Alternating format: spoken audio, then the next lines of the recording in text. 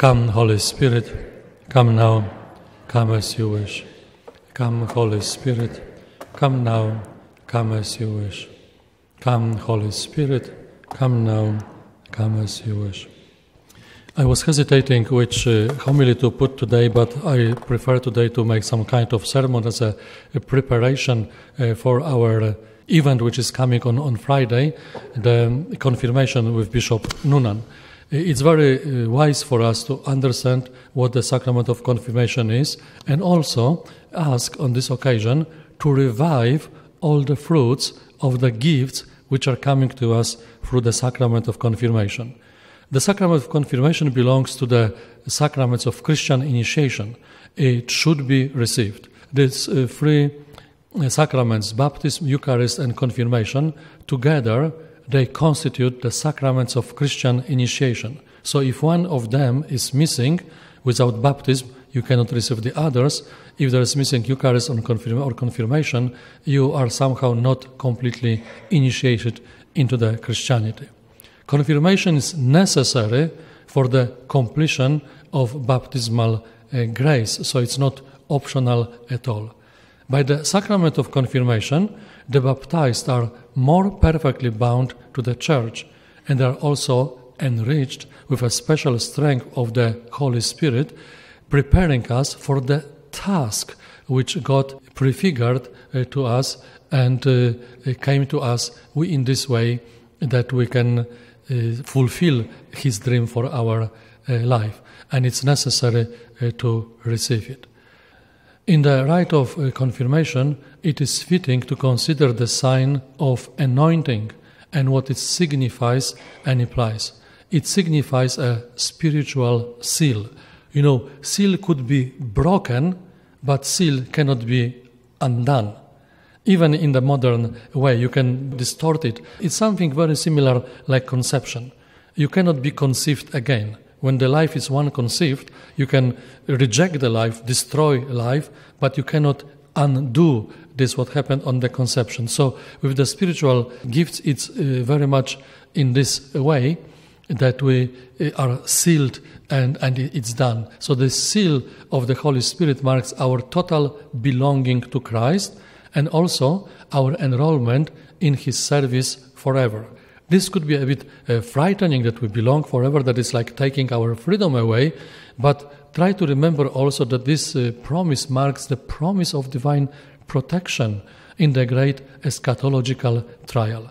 In some Middle Ages they were explaining in this, that the king is sending his army, his favorite general, to win some kind of war or battle, and he's obliged to support his army, his general, if he's in trouble.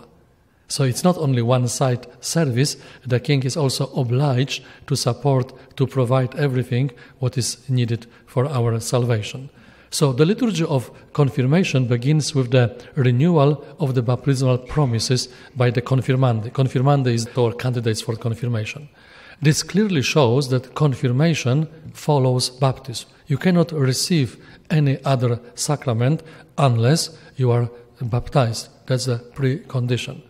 The bishop extends his hands over the whole group of the confirmandi. And this is the ancient time. This is the sign from the very beginning of Church that is outstretching, the gesture of outstretching hands signifies the gift of the Holy Spirit, transferring the gift of the Holy Spirit. And then afterwards, the bishop is also praying. He invokes the outpouring of the Holy Spirit in these words. He will say it on Friday. All-powerful God, Father of our Lord Jesus Christ, by water and the Holy Spirit you freed your sons and daughters from sin and gave them new life. And then he's mentioning all the gifts which they will receive.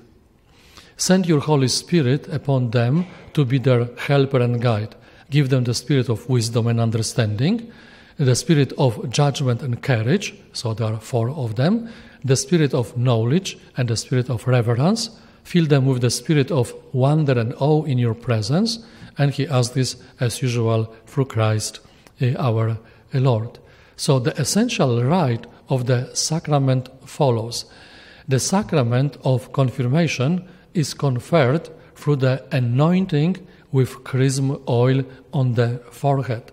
It's exactly the same oil blessed by the bishop in the cathedral and then used in our parish for the sacrament of baptism, and the same oil bishop is using later to proceed with the sacrament of confirmation, the fullness of the Holy Spirit, which is done by the laying on of the hand and through the words. The bishop says for the names, the confirmand is choosing the name, be sealed with the gift of the Holy Spirit. These names for confirmation are usually taken from the saints, and usually someone who is somehow dear to you, some kind of example, some kind of motivation, some kind of challenge. I remember just there was confirmation in St. Joseph Parish, and there was almost whole church crying. Because Bishop was saying his homily very shortly, but then when he had 100 or something like this people for confirmation, he was asking each one of them about their patron saint, the one whom they have chosen for the confirmation, to be inspiration, to be their protector, to be their friend, their helper. And I think there was the last teenager coming there. It was written on his chest that his patron saint is Peregrinus. So Bishop expected, he doesn't know who this Peregrinus was. It's some strange name, Latin name from ancient word. And Peregrinus was one of these people dedicated to care of the sick, especially dying. So Bishop asked him, why have you chosen this particular saint? And he said, just a few months ago, I buried my father.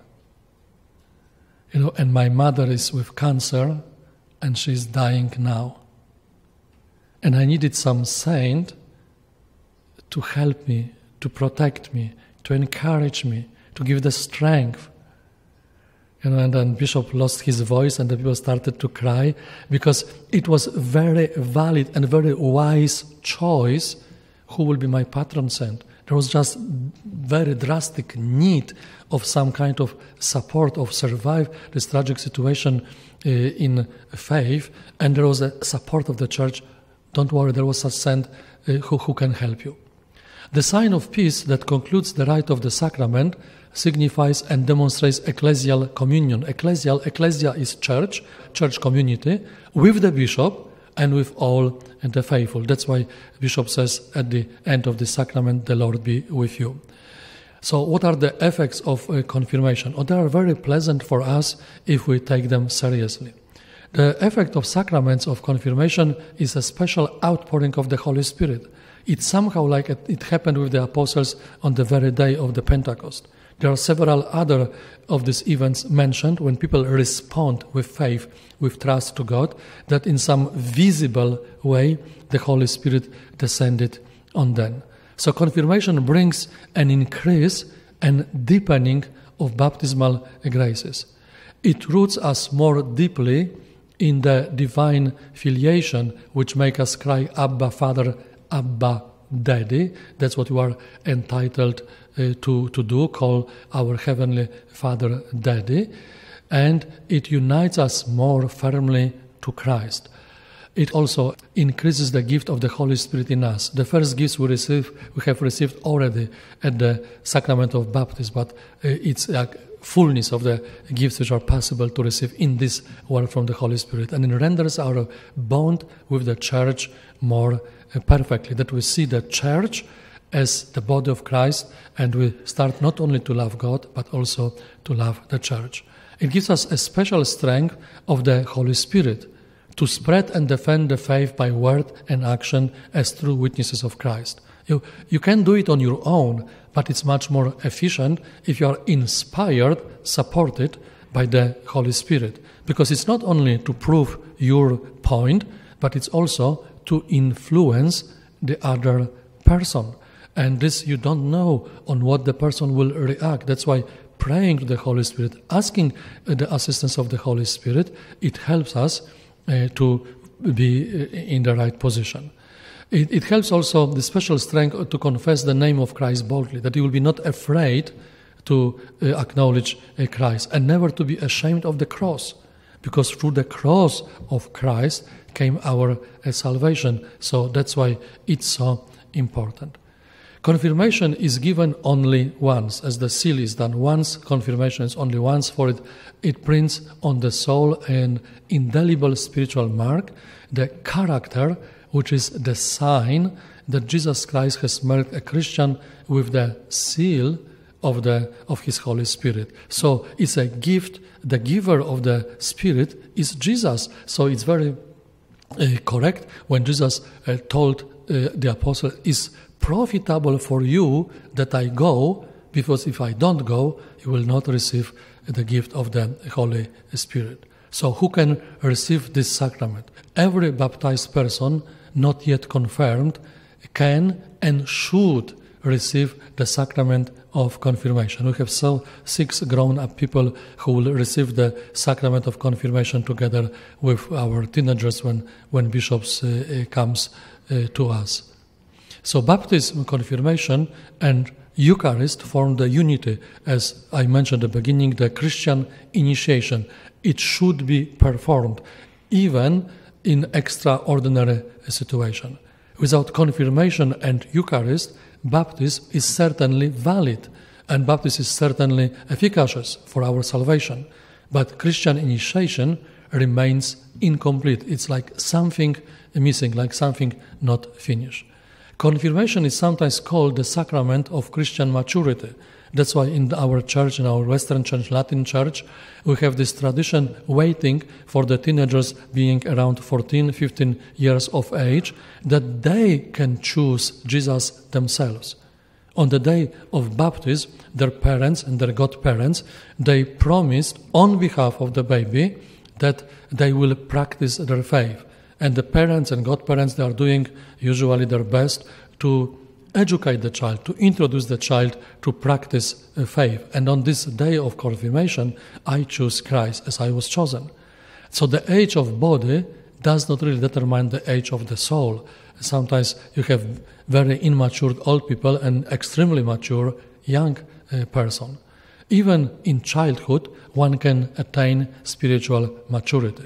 If you go to the Old Testament, the Book of Wisdom, it says, "For old age is not honored for length of time or measured by number of years.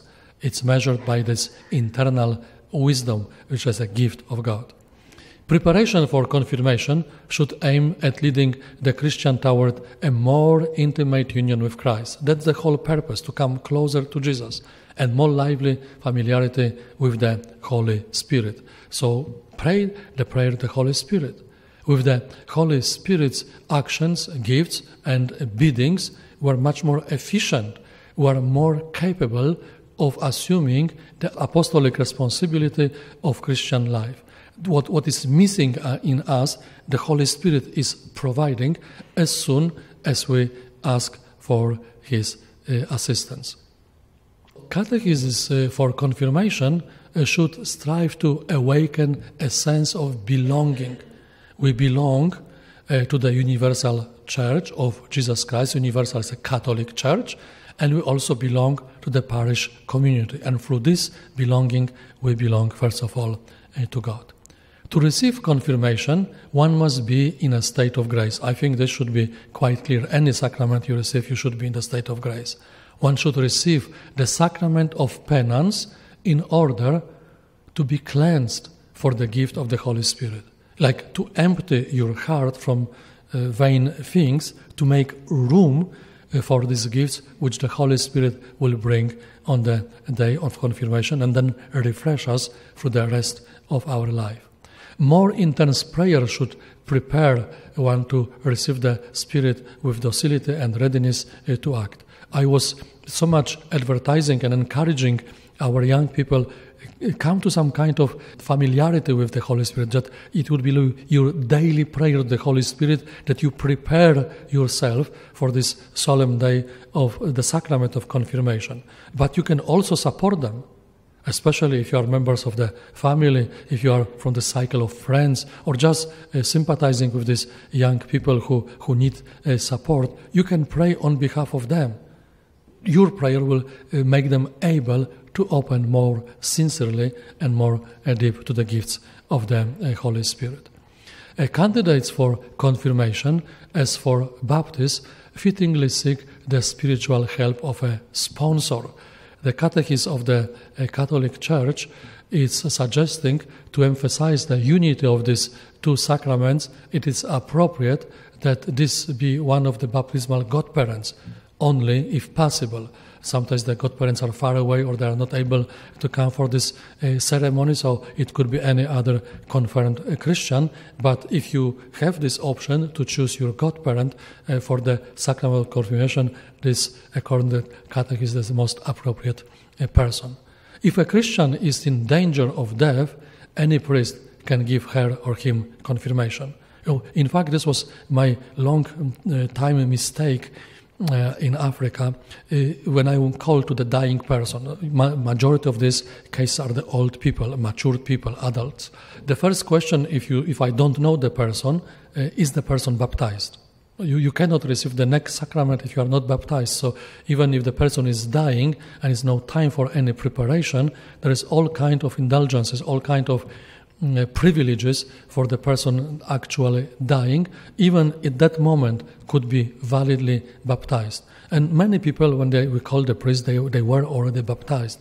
But the second question should be, is the person confirmed?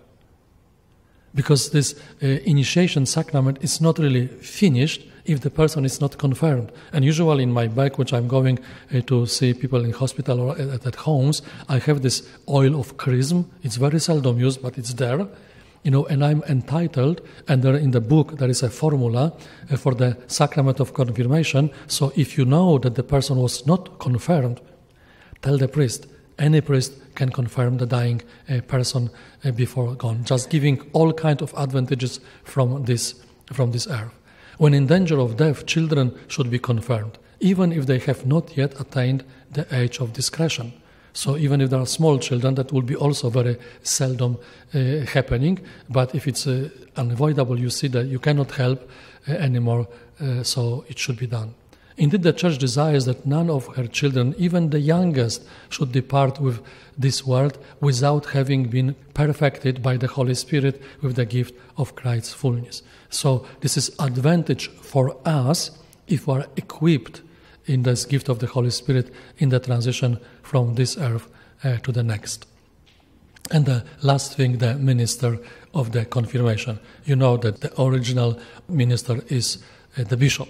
It's like we have the Eucharistic minister. The ordinary minister for Eucharist is the priest. Extraordinary ministers are the lay people who, for the functionality of Mass, they are invited to help. So that's why we have invited Bishop Nunan. He was last time in our parish 4 years ago. So bishops are the successors of the apostles. And this is my plea to you, that you will come for this celebration, because if some celebrity from Hollywood would come, there will be plenty of people to see, Bishop is something more important, because he is the successor of the apostles. It's not just some person. Don't see just his face, but see the office which he is carrying, because he's going to one of the apostles to the ancient time 2,000 years ago. So that's why it's so important person. Is very suitable if we show in good number in our church. They have received the fullness of the sacrament of the holy orders. I have just only part as a priest. Deacon has even less. The administration of this sacrament by them demonstrates clearly that its effect is to unite those who receive it more closely to the Church, to the origin of the Church. It also demonstrates the apostolic origin of the Church, this apostolic succession, and the Church's mission of bearing witness to Christ. And that's why the bishop's presence is so precious at this time. So the celebration of confirmation will be during the Eucharist, so we will have Mass, and this helps us to underline the unity of the sacraments of Christian initiation. So feel to be invited. On this occasion, Bishop will also bless our altar and our ambo, which were never blessed by Bishop Joarłak. So Bishop agreed to do it. He will gladly do it. So to witness this celebration, feel being invited and support our teenagers, that this would be powerful experience for them and enrichment for the future life.